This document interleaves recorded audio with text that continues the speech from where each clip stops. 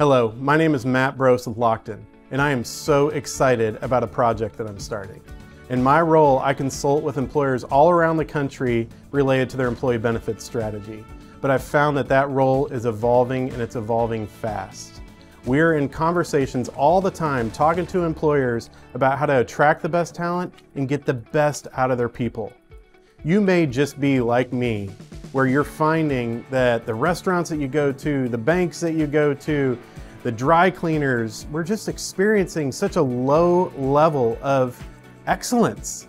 But when you do experience excellence, does it not stand out more than it ever has? So I'm wanting to interview people that are on the front lines, that are in leadership, and talk about this idea of excellence. Was it an upbringing that they had? Was it a mentor that they had in their life? So many things might have contributed to that person deciding, I'm going to be excellent. And I want to know what it is. From the boardroom to the storeroom, we're going to find out what drives those people. Welcome to the excellence culture. This is going to be an excellent adventure.